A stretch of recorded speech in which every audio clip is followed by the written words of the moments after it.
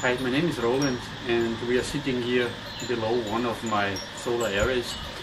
And today we have a solar basics video and we are talking about a very important topic, which is grounding and surge protection. So when we are talking about grounding of a solar system, we are essentially talking about two things. The first is the structural grounding and the second is the surge protection. Both of them will finally end up somewhere at the ground rod, but it's completely two different things. The structural grounding, of course, that one means you have your solar panels, your frames, which need to be grounded. You can see here the grounding wires. And then, of course, if you have a metal mount, like I have it here, I have stainless steel here, so this will also be somewhere grounded. So I have here connected the frame towards a grounding cable.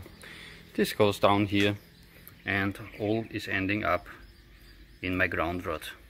Why we do need structural grounding? The structural grounding is there just to prevent, let's say, a lightning from a thunderstorm. If you get a hit somewhere into the frame or into your mount, that energy is directly diverted into the soil, of course.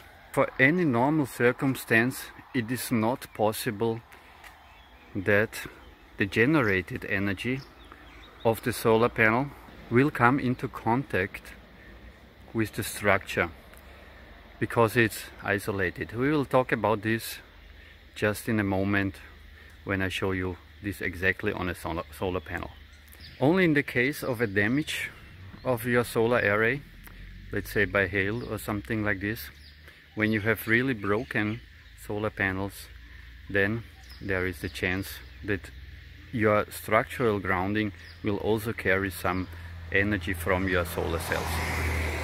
So in the normal circumstances, the structural grounding is there for lightning protection and then also for failures in the wirings. If there's, for example, wires which broke, or maybe some critters chewed through the insulation, and this is then touching some parts of the panels of frames. So that is the structural grounding for. Okay, let's talk quickly about the solar panel. We can do this on this small one. What is a solar panel built of? It's essentially only 5 parts. First is the aluminum frame. Second, the glass surface. Then below the glass surface you have the cells with its bus bars.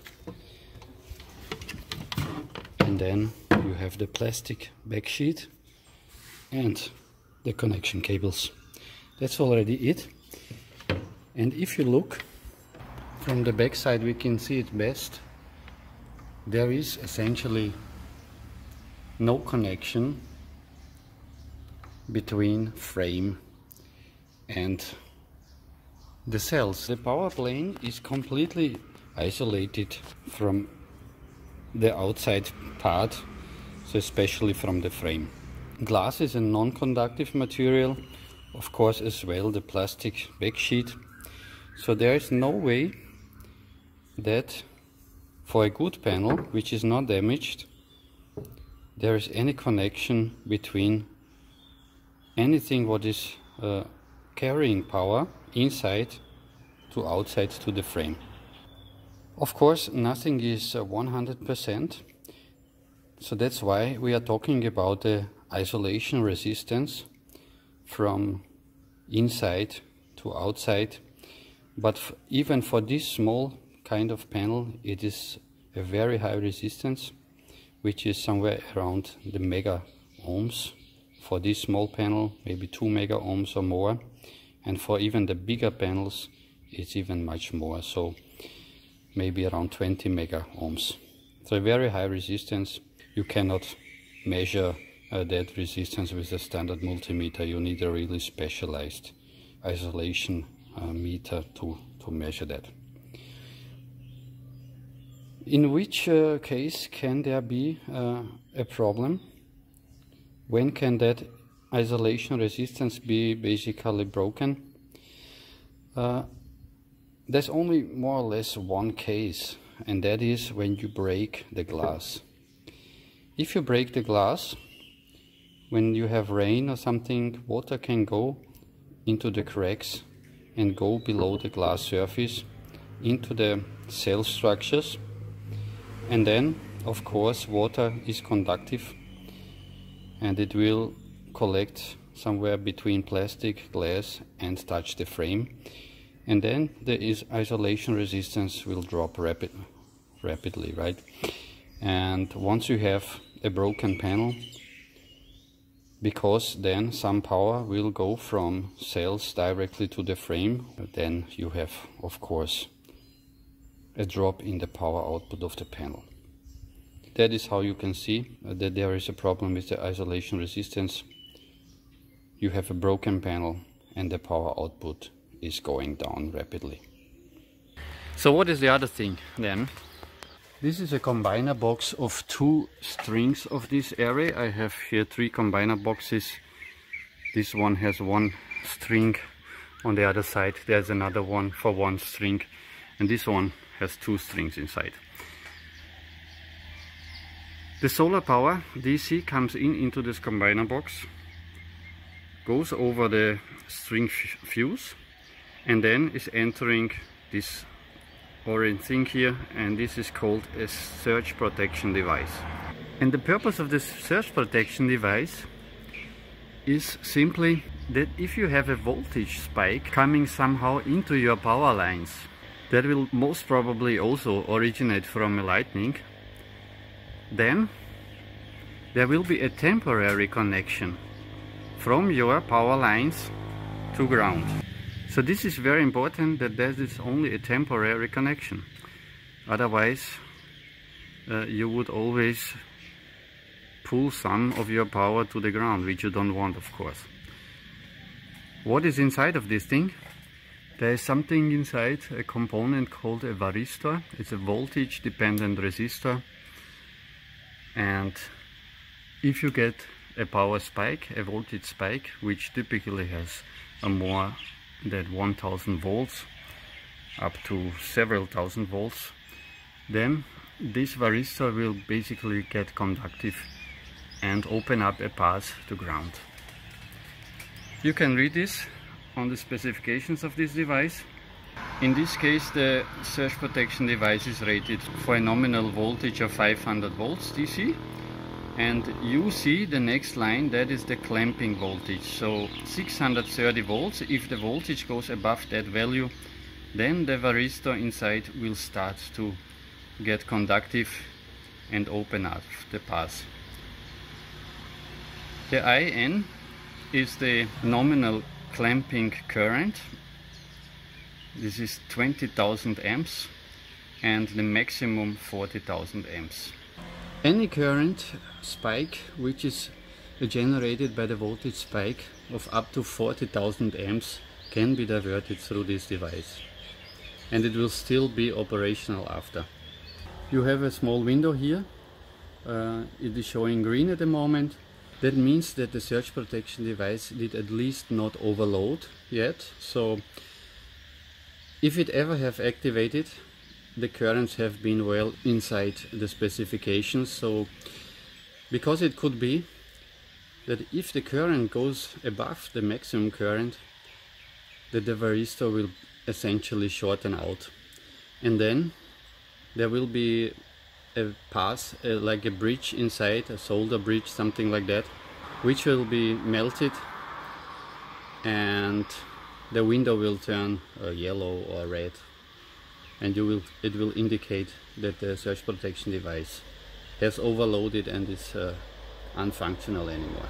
Then you have to exchange it.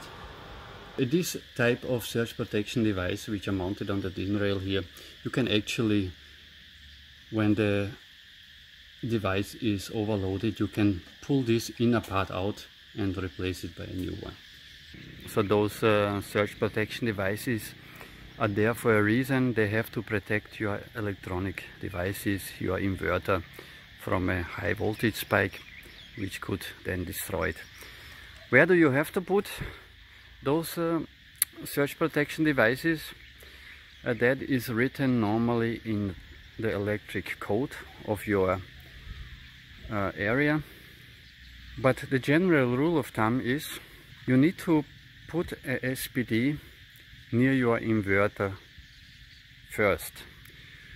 So your inverter has a DC input, your inverter has an AC output, and you would have to place a DC SPD and the AC SPD near to your inverter. That is the rule number one. But then it depends how long is your supply line from your array to your inverter. If it's below 10 meters, then one SPD next to your inverter is enough. If it's more than 10 meters or 30 feet, then you need to also place SPDs at your array. At my off-grid system it looks like this. We have a carport this side, this side. I have 3 arrays on this roof and the combiner box here. This one has of course a DC SPD inside. Then here on this roof are 2 arrays and we have a combiner box here at the corner with a DC SPD inside there too. So from there, this is about 20 meters until here. This goes down here too, and the inverter is inside this building another 20 meters away. So at this inverter also inside DC SPD plus AC SPD. So this here is now the load center here from my off-grid system, and as you see here, first the DC input from the solar panels is coming into the DC surge protector, and here I have my DC main breaker, so I can deactivate all the arrays before the inverter.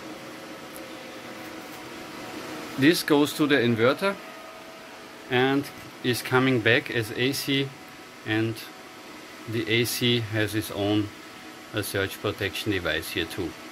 So the off-grid system has 3 surge protection devices overall, and this is just because the lines are very long, so kind of probably somewhere around 50 meters for the longest run, and this requires 3 surge protection devices.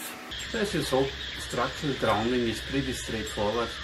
Surge protection, you have to follow a few general rules and don't skip any of those, because otherwise it's your expensive equipment and you don't want to damage it. A few years ago I had a lightning strike into the AC side of my off-grid system, and it damaged basically every device behind the inverter, because the inverter, there was the surge protection device installed, and also the inverter internally has a lot of varistors at its input. So those devices are protected. You have to be aware that something can always happen, and you better be prepared than later to be sorry. Okay, so thank you for watching today's video. Please comment, like, subscribe, and I see you next time.